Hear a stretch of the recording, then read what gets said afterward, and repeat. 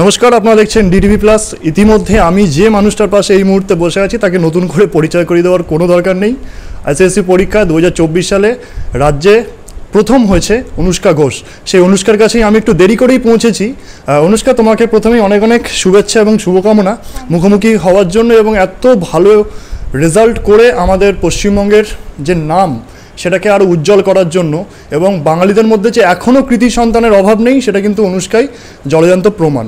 অনুষ্কার কাছ থেকে আমি প্রথমেই যে জানতে চাইব, অনুষ্কা, এই যে ধরো পড়াশোনা করেছো, এত পরিশ্রম করলে, খেটেছো, তারপরে যে আলটিমেটলি যে রেজাল্ট সেটা একদম 100%। তো এটা একজন শিক্ষার্থীর কতটা সফল, কতটা আনন্দ, সেটা হয়তো ভাষায় প্রকাশ করা যায় না। তুমি কীভাবে বর্ণনা করবে? আমি যখন রেজাল্ট ফার্স্ট দেখেছি, আমার এক্সপেক্টেডই ছিল রেজাল্টটা।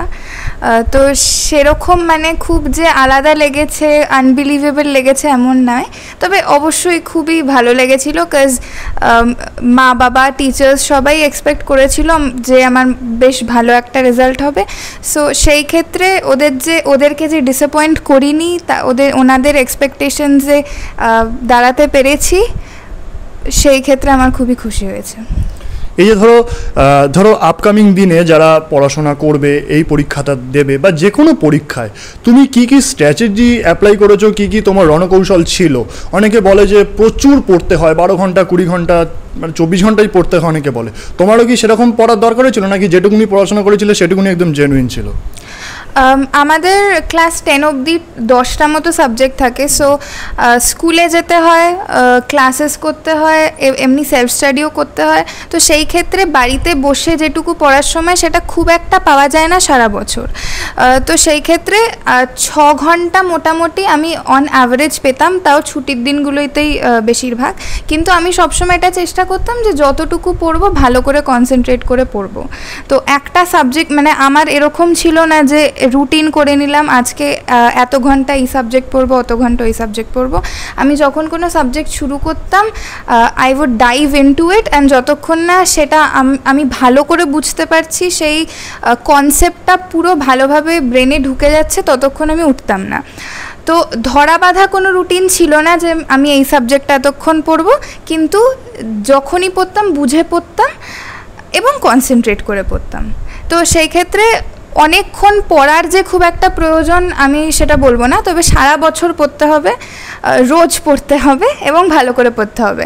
কিন্তু হ্যাঁ, পরীক্ষার আগে মানে স্কুলের যে প্রি বোর্ড হয়, প্রি বোর্ডের পর এবং বোর্ডসের আগে যেই সময়টা পাই আমরা মোটামুটি 1.5 মাস 2 মাস, তখন আমি সারাদিনই বাড়ি ছিলাম, স্কুল ছিল না, তখন অনেকটা সেলফ স্টাডি করার সময় পেয়েছি। তো তখন আমি অনেক রিভাইজও করেছি এবং অন্যান্য স্কুলের কোয়েশ্চেন পেপার্স, এমনি স্যাম্পল পেপার্স, তারপর PYQs এগুলো করে অনেকটা রিভিশন করেছি। তো তখন বেশ অনেকটাই সময় দিয়েছি পড়াশোনার পেছনে। এই যে ধরো সাবজেক্ট ওয়াইজ ধরো ছাত্রছাত্রীরা যেভাবে পড়াশোনা করে, তারা বুঝতে পারে না যে কোন সাবজেক্টটা কতক্ষণ ধরে পড়বে বা কোন সাবজেক্টটা কীভাবে পড়তে হয়। সেক্ষেত্রে তুমি কীভাবে সেই ডিসিপ্লিন অনুযায়ী পড়েছিলে, সেই সাবজেক্ট টু সাবজেক্ট যদি স্ট্র্যাটেজিটা তোমার একটু শেয়ার করো। এই ক্ষেত্রে মা অনেকটা গাইড করেছিলেন। প্রথমেই যেটা বলবো যে ICSE-তে ইংলিশের মার্কসটা বেশ ম্যাটার করে। তো স্টুডেন্টসদের একটা টেন্ডেন্সি থাকে যে ইংলিশ ল্যাঙ্গুয়েজটা ইজি, সেই জন্য পড়বো না, কিন্তু লাস্টে দেখা যায় যে ইংলিশ ল্যাঙ্গুয়েজের জন্য আলটিমেটলি অ্যাভারেজটা কমছে বা বাড়ছে।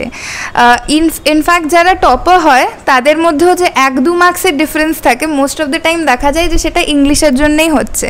তো ইংলিশের ক্ষেত্রে আমি একটু স্ট্রেস দিতে বলবো জুনিয়র্সদেরকে যে যদি পারা যায়, রোজ যদি নাও হয়, সপ্তাহে রেগুলারলি একটু গ্রামারের রুলসগুলো রিভিশন করে নিতে, অ্যান্ড প্রত্যেক সপ্তাহে একদিন করে হলেও পুরো একটা আমাদের ICSE প্যাটার্নের কোয়েশ্চেন পেপার সলভ করতে। নাও coming to the composition part, ওর জন্য লেখনী ক্ষমতা থাকা দরকার, and in order to develop that, যদি কারোর রিডিং হ্যাবিট থাকে ভালো, দেন দ্যাটস আ গ্রেট অ্যাডভান্টেজ।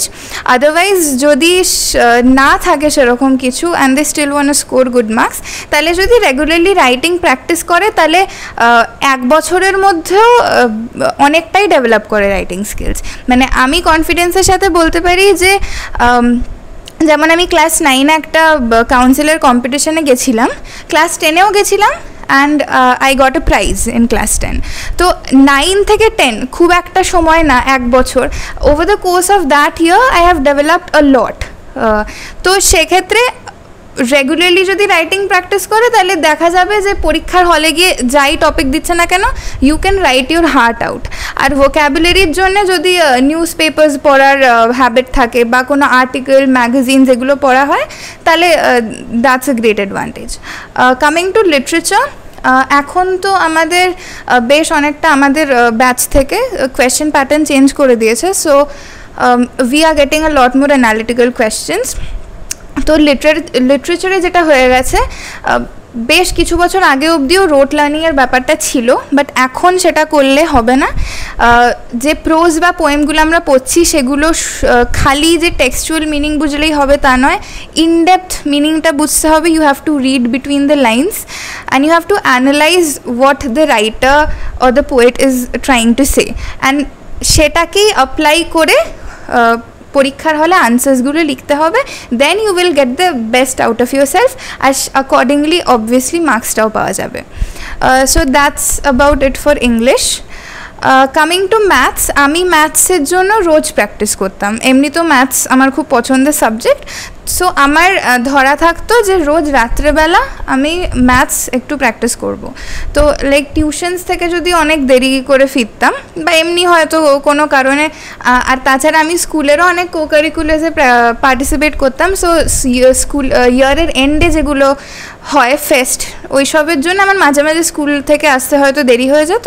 তাহলে রাত্রেবেলাটুকু যদি এরকম সময় আমি বাড়িতে পৌঁছাই যখন আমি আর পড়ার সময় পাচ্ছি না, তাহলে আমি ঘুমানোর আগে পর্যন্ত পুরোটাই ম্যাথস করতাম. তো ম্যাথসের একটা রেগুলার প্র্যাকটিস থাকা দরকার, না হলে ম্যাথসটা হয় না. তো that's about it for maths. এবার যিনি পড়াচ্ছেন স্কুলে তাকে ভালোভাবে ফলো করতে হবে, তাহলেই ম্যাথসটা মোটামুটি হয়ে যায়, আর practice makes you perfect. So yeah, you have to practice. Coming to the science part, physics, chemistry, bio, obviously. এখানে সায়েন্সে তো খুব একটা মুখস্থ করার ব্যাপার নেই. কেমিস্ট্রি, বায়োলজিতে একটু আছে, ফিজিক্সে তো অলমোস্ট নেই. আর ফিজিক্সে তো এখন বেশ কনসেপচুয়াল কোয়েশ্চেনই দিচ্ছে. তো physics, chemistry, biology, what ever it is, you have to clear your concepts. যিনি পড়াচ্ছেন তারটা ভালো করে শুনতে হবে. তারপর বাড়ি এসে যখন সেলফ স্টাডি করছে student, they have to understand what's there in the book.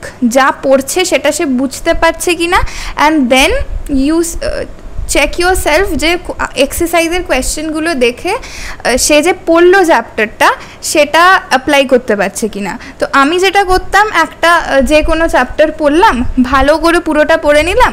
ধরো একবেলা আমি পড়লাম চ্যাপ্টারটা ভালো করে, তারপরে I generally take a nap in আফটারনুনস by the way. So আবার ঘুম থেকে উঠে আমি ফার্স্টে এক্সারসাইজ খুলে দেখলাম, পুরো এক্সারসাইজটা পরপর একটাও কোয়েশ্চেন বাদ না দিয়ে পুরোটা করে ফেললাম. যেটা আটকালো সেটা মার্ক করে রাখবো, জিজ্ঞেস করবো টিচারকে, এইভাবে. তো সেভাবে আমার পরীক্ষার আগে একটা কম্পাইলড জায়গায়ও থাকলো পুরো বিষয়টা, আর আমার প্র্যাকটিসও হয়ে গেল. আমি বুঝতেও পারলাম যে আমি পড়ে কতটা বুঝেছি আর আমাকে কতটা ইমপ্রুভ করতে হবে. কেমিস্ট্রিতে একটা কথা বলবো যে আমি যেই বইটা ফলো করতাম, অ্যাকচুয়ালি যে কোনো বইতে আই গেস থাকবে এটা, বইয়ের পিছন দিকে জেনারেলি একটা রিয়াকশন লিস্ট থাকে. তো ওইটা ভালো করে পড়ে যদি খাতায় প্রত্যেকটা রিয়াকশন না দেখে লিখতে পারা যায়, তাহলে বেশ অনেকটা কেমিস্ট্রি হয়ে যায়. Because কেমিস্ট্রিতে you need to right equations for almost everything. So ওইটা তো আছে, যদি রিয়াকশনস ভালো করে প্র্যাকটিস করে তাহলে বেশ অনেকটা মার্কসের জন্য চিন্তা করতে হয় না. Then we come to keywords. আইসিএসসিতে marking স্কিমটা ভীষণ specific. So there are certain particular words that you have to keep in mind while writing an answer. তো সেই কিওয়ার্ডসগুলো কি সেগুলো জানতে স্কুলে টিচাররা অনেকটা হেল্প করেছেন. তারা বলে দিতেন যে এই আনসারটায় এই জিনিসটা লেখা দরকার. তো ওইটুকু মনে রাখলে যে এই জিনিসটার সাথে এইটা আমি রিলেট করতে পারছি, এইটাই আমি আনসারে লিখব, তাহলে মার্কসটা পেয়ে যাওয়া যায়. বিকজ সায়েন্সে তো ওরকম হাফ হয় না, ঠিক হলে ঠিক, ভুল হলে ভুল. তো একটা কিওয়ার্ড লিখেই পুরো ব্যাপারটাকে এক্সপ্লেন ভালো করে দেওয়া গেলেই মার্কসটা পেয়ে যাওয়া যায়. Biology I don't think there's a lot to say about it. তো ভালো করে পড়তে হবে, you have to practice the diagrams and everything. Then picture study এর জন্য I guess বইয়ের প্রত্যেকটা ডায়াগ্রাম ভালো করে দেখা উচিত, ইভেন দো বই থেকে খুব একটা এখন ডায়াগ্রামস আসবে না, আসছেও না, আমাদের ICSE তে আসেনি as far as I remember. R so the thing is বইয়ে যে ডায়াগ্রামসগুলো আছে সেগুলো দেখে বুঝতে হবে যে what exactly they are trying to do, and sometimes they give picture studies like একটা অ্যানালজি দিয়ে দিল বা কোনো একটা সিচুয়েশন দিয়ে দিল, সেখান থেকে তোমাকে বায়োলজিক্যাল জিনিসটা ব্রিং আউট করতে হচ্ছে। সো সেটা যদি কনসেপ্টস ক্লিয়ার থাকে তার জন্য আলাদা করে কিছু করতে হয় না, কনসেপ্ট ক্লিয়ার থাকলে আনসারগুলো করা যায়। Now we are left with history and geography. History আমাদের around 22টা চ্যাপ্টার্স আছে, তো সব কিছু আমাদের সিলেবাসে নেই, বইতে যা যা লেখা আছে, তো স্কোপ অফ সিলেবাস অনুযায়ী আমাদেরকে পড়তে বলা হতো। এমনি যদি কারোর ইচ্ছা হয় যে yes I am interested to read the whole book, they can do it, but পরীক্ষার আগে পুরো বইটা পড়া is I don't think a good idea.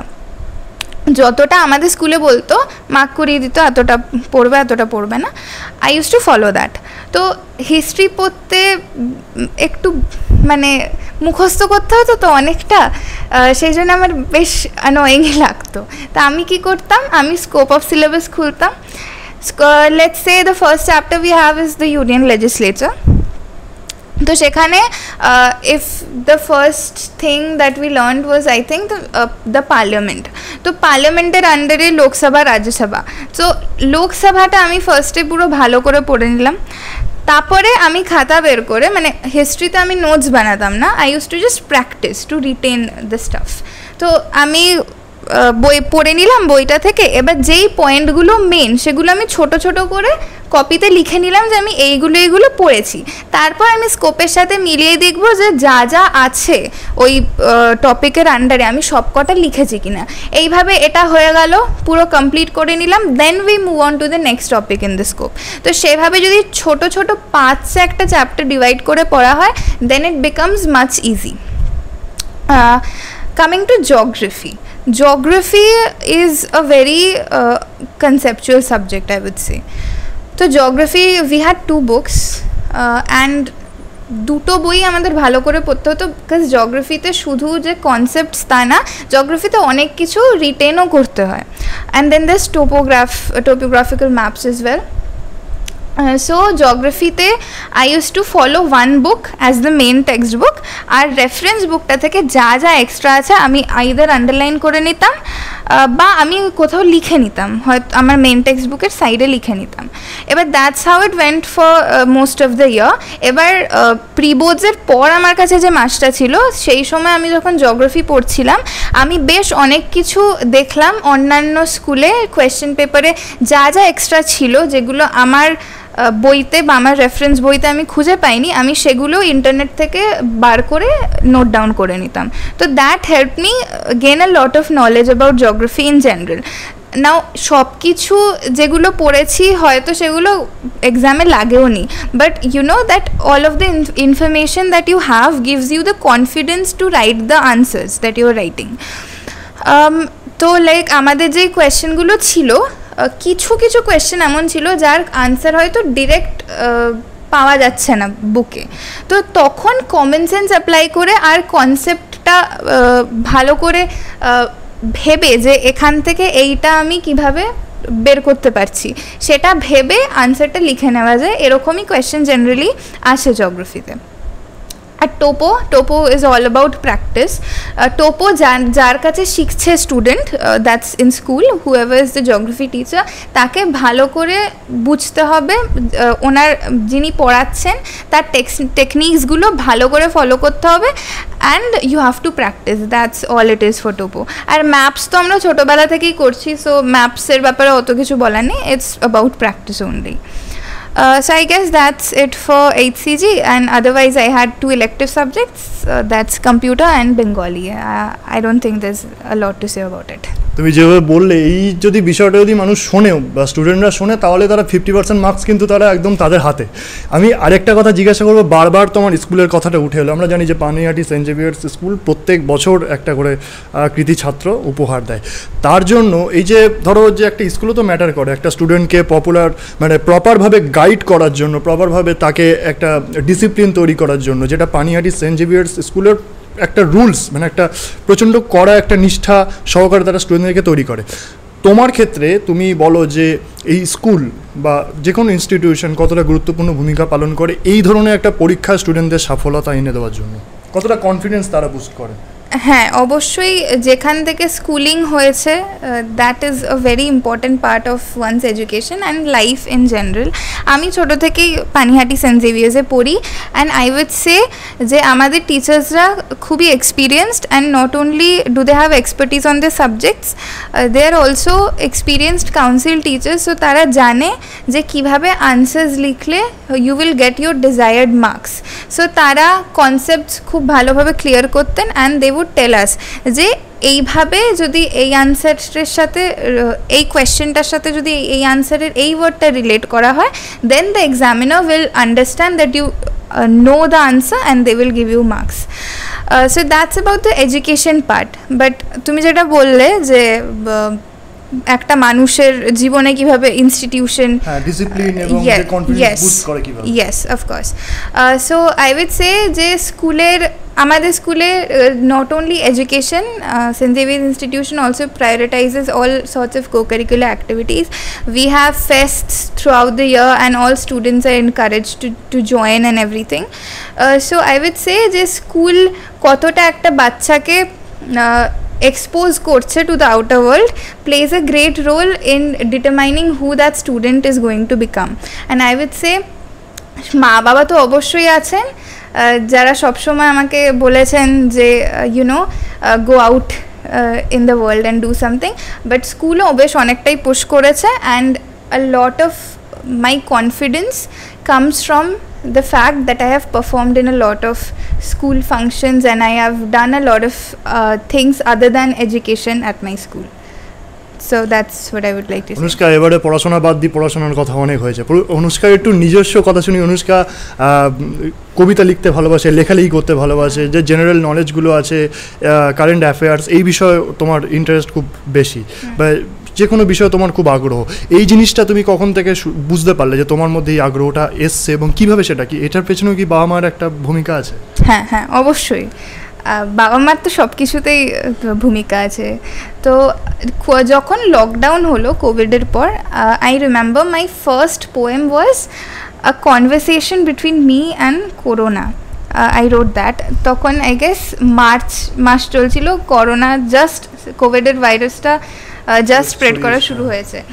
তো সেটা আমার ফার্স্ট পোয়েম ছিল। এবারে নামটা একটু বল। আ conversation between me and corona, yeah. That was a very cute poem, বেশ অনেকটা বড় ছিল, বাচ্চারা যেরকম নতুন কবিতা লিখলে লেখে আর কি।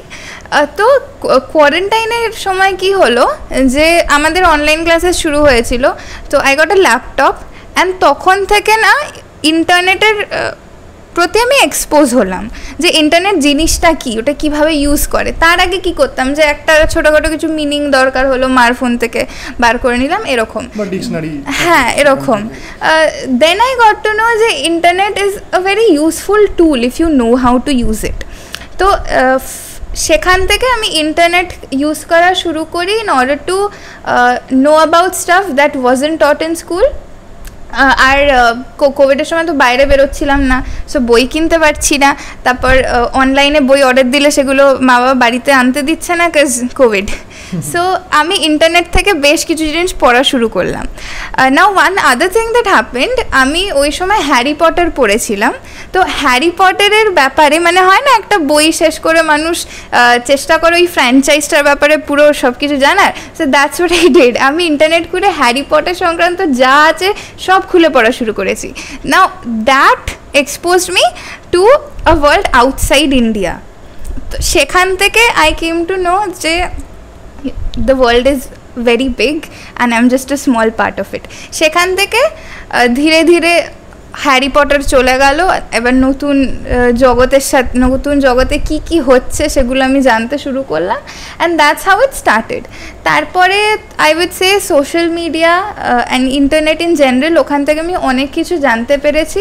Even now the fact that I am aware of what's going on in the world, a lot of people feel like if it doesn't affect you, you don't need to know about stuff, but I believe that every single thing that happens in our world, সে যেখানেই হোক না কেন, কোনো না কোনোভাবে আমাদের effect করে বা করবে, আমরা বুঝতে পারছি না।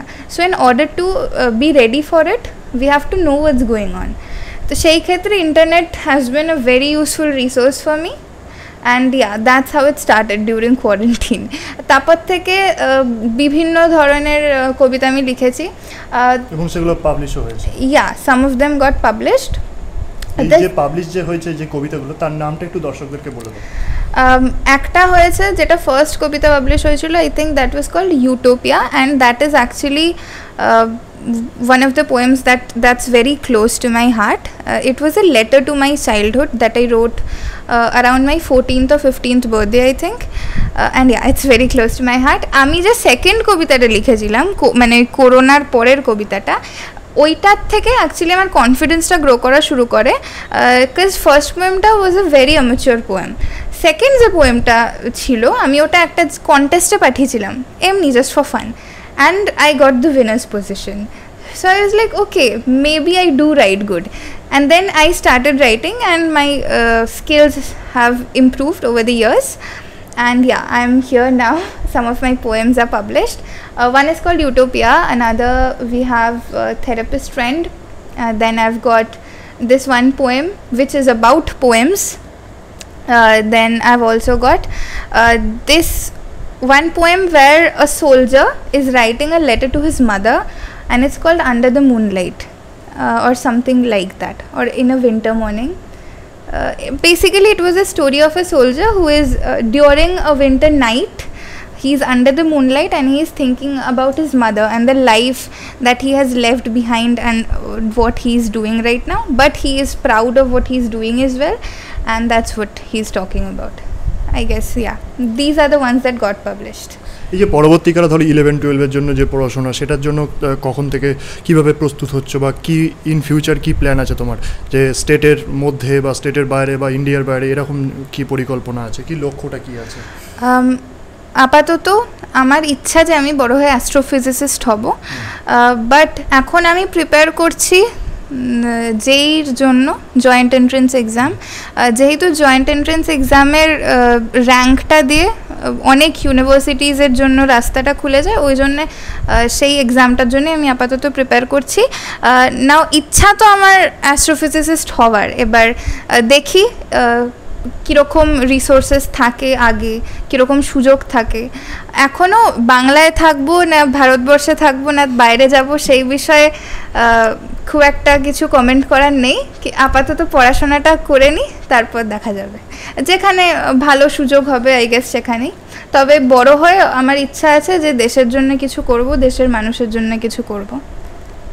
অবশ্যই এটা খুব ভালো বিষয়। আমি অনুষ্কার থেকে আরেকটা বিষয় জানবো, যে তুমি বললে যে এই যে তুমি যখন ইন্টারনেট এক্সপ্লোর করা শুরু করলে, ইন্টারনেটের যে ভালো দিকগুলো সেটা কিন্তু তোমার সফলতার ক্ষেত্রে অনেকটা সহযোগিতা করেছে। কিন্তু বর্তমানে দেখা যাচ্ছে মানে তোমাদের বয়সী ছেলেমেয়েরাই প্রচণ্ডভাবে মোবাইলে, যারা নতুন মোবাইলটাকে অ্যাডিক্টেড হয়ে যাচ্ছে, তাদের উদ্দেশ্যে তুমি কি বলবে? About the good side of internet আমি এটা মেনশন করিনি যে এক্সামের সময়ও, বোর্ডের সময়ও আমি যখন ওই 1 মাসের ব্রেকে রিভাইজ করছিলাম শুধু, তখনও ইন্টারনেট থেকে আমার অনেক হেল্প এসছে। তো even some of the things, যদি আমি কোনো দিন স্কুলে অ্যাবসেন্ট হয়ে যাই, তো একটা লেসন মিস করে ফেললাম, তো YouTube helped me a lot, right? I think a lot of students would relate, because YouTube teachers are after all a contribution. Now about the bad side, I think সব কিছুরই ভালো দিক বাজে দিক থাকে, it really depends on the person, how they are using. Overall I think internet is a very good resource. যদি ভালোভাবে use করা হয়, then obviously you will get the pros of it. Otherwise, yeah, now students, because we are very young, I think it's the duty of the parents to control their children's screen time. যেমন আমার মা আমাকে কিছু বলতো না যে এখন phone দেখা যাবে না, তখন ফোন দেখা যাবে না, বাট আমি যখন পড়তে বসতাম মাকে ফোনটা দিয়ে দিতাম, মা রেখে দিত, তো যাতে পড়ার সময় আমি ফোনটা ইউজ না করি। So it also depends on the parents, যে তুমি তোমার বাচ্চাকে কতটা ফোনের থেকে সামলে রাখছো, because we are young, we are bound to make mistakes, right? As parents they should guide us. আমি বলছি না যে it's completely the parents responsibility, we are old enough to take accountability for our actions. To the students I would say যে আমাদেরই future, we have to think about it. So যারা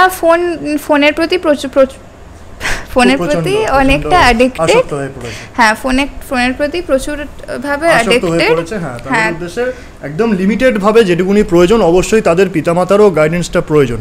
আমি আরেকটা প্রশ্ন তোমাকে জিজ্ঞাসা করব, এই যে ধরো এতদিন ধরে তোমার পরীক্ষার পরে বিভিন্ন মিডিয়াতে তোমাকে আসতে হয়েছে, বিভিন্ন মিডিয়ার মুখোমুখি হতে হয়েছে, সেই যে সময়টা, সেই যে একটা পার্টিকুলার ফেস, সেইটা কেমন ছিল, সেই এক্সপিরিয়েন্সটা কেমন হয়েছে? একদম প্রথমে যখন শুরু হয়েছে স্কুলে গিয়ে ফার্স্ট মিডিয়ার সাথে, তখন ভাল লাগছিল, ফার্স্ট দুদিন বেশ ভালোই লেগেছে, বাট দেন আ পয়েন্ট কেম যে সবাই এসে সেই সেম কোয়েশ্চেন করছে, তো একটা পয়েন্টের পর একটু অ্যানয়িং লাগছিল, but I was enjoying the tension. I mean who doesn't like to B the centre of attention. একদম একদম। আর একটা শেষ প্রশ্ন জিজ্ঞাসা করব, যে এই যে তুমি যে অঞ্চলে থাকো ব্যারাকপুর, সেই অঞ্চলের মানুষজনের কাছে যখন এই খবরটা পৌঁছালো, ব্যারাকপুরবাসী হিসেবে তারা কতটা আনন্দিত হয়েছে? হ্যাঁ অ্যাকচুয়ালি তারা খুবই আনন্দিত হয়েছে, মানে আমার থেকেও বেশি ভালো এটা মা বাবা জানতে পারবে, বিকজ মা বাবার সেদিন এত ফোন এসছে, আই ডিডন্ট ইভেন নো যে আমার মা বাবা এতগুলো লোককে চেনে। আর আমার বাড়িতে লোক আসছিল, অনেকজনকে আমি চিনি না, রিলেটিভসরা এসছে, আমি এখনও বাইরে গেলে আমাকে চিনতে পারে লোকজন। আমি ব্যারাকপুর স্টেশনে গেছি সেদিন, একজন চিনতে পেরে বললো তুমি অনুষ্কা না। সো ইট ফিলস গ্রেট, আর দেখেই বোঝা যাচ্ছে যে বিকজ আমি ব্যারাকপুরের মেয়ে, দে are very proud of me. সিয়া, অসংখ্য ধন্যবাদ অনুষ্কা, তোমাকে অনেক ধন্যবাদ এবং অনেক অনেক শুভকামনা এবং আগামী দিনের জন্য শুভেচ্ছা। তুমি এগিয়ে চলো এবং এভাবেই আমাদের পশ্চিমবঙ্গ, ভারতের যে নাম সেটাকে উজ্জ্বল করে, এবং বিশেষ করে একজন মেয়ে যখন এই বিষয়টা করে, সেটা আমাদের মেয়েদের প্রতি যারা অনাস্থা প্রকাশ করে যে কেন আমার মেয়ে সন্তান হলো, কেন আমার কন্যা সন্তান হলো, কন্যাদের দ্বারা কিছুই হয় না, তাদের মুখে কিন্তু যথারীতি ঝামা ঘষে দেয় এই সকল কৃতি ছাত্রছাত্রী এবং পরবর্তী প্রজন্মরা। অত্যন্ত অত্যন্ত সম্মান এবং তোমাকে শ্রদ্ধা জানাই আমাদের তরফ থেকেও। অনেক অনেক শুভেচ্ছা এবং শুভকামনা। খুব ভালো থাকো, সুস্থ থাকো এবং পরবর্তীকালে তোমার জয়েন্টের জন্য অনেক অল দ্য বেস্ট। এবং তুমি যে বিষয়টা নিয়ে হতে চাইছো অ্যাস্ট্রোফিজিক্স বিষয়টা, সেটাও আমি চাই যে সেটাও তুমি হও এবং আমরা যাতে তোমার কাছ থেকে আরও নতুন কিছু পেতে পারি। অনুষ্কাকে মুখোমুখি হওয়ার জন্য অনেক অনেক ধন্যবাদ। পরবর্তীকালে আবারও ফিরে আসবো অন্য কোনো গুরুত্বপূর্ণ বিষয় নিয়ে, অন্য কোনো গুণী, দক্ষ, শিক্ষিত মানুষদের অভিজ্ঞতাগুলোকে তুলে ধরার জন্য। ততক্ষণে আপনার নজর থাকুক ডিটিভি প্লাসের ক্যামেরায়। ধন্যবাদ।